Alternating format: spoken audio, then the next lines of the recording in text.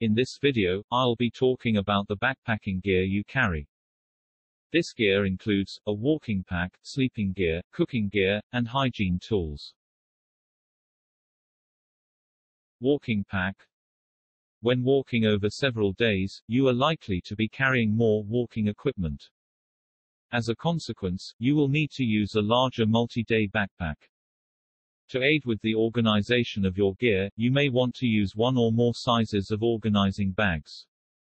You can use stuff bags that have a draw cord to close the bag. There are compression bags with straps that enable you to compress the contents into a small size to save space. And there are dry bags that enable you to expel air through one-way valves and keep gear dry. Sleeping gear. Assuming you are not staying in accommodation, you may need a tent with stakes and ties. You should also take a tent patch kit, to repair any tears that may occur, and a ground sheet to provide protection from the elements. A ground sheet plus a rope can be a simple substitute for a tent. A sleeping bag and/or liner may be needed to stay warm at night. A sleeping pad can also be used to sleep on for extra comfort. A cover keeps the pad dry when carried on the outside of the backpack. A sleeping bag can be very restricting, so a simpler alternative like an extra layer of clothing could be used instead. Cooking gear. A walking stove and fuel, together with a cooking pot or billy, can be used for cooking. Cooking can be done simply, with an Esbit cooker, and Esbit blocks are also good fire starters, although not very friendly to the environment.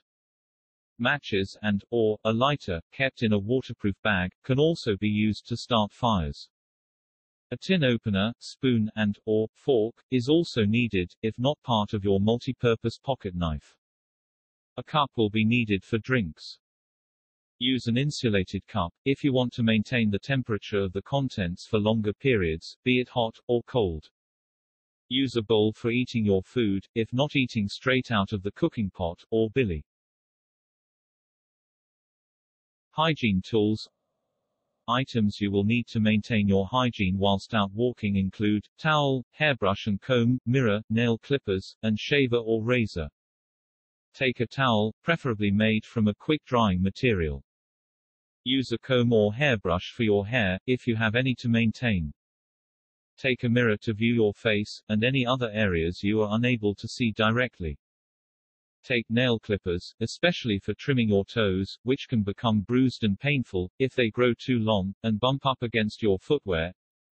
Take a shaver or razor, for removing unwanted hair, plus spare batteries, both in a waterproof bag. Okay, that's all I have to say about backpacking gear you carry. In the next video of this series, I'll be talking about backpacking safety gear, backpacking consumables, hygiene consumables, and optional backpacking gear. You can see the complete walking equipment checklist in the description below the video. Support my channel by subscribing, and stay informed about future videos.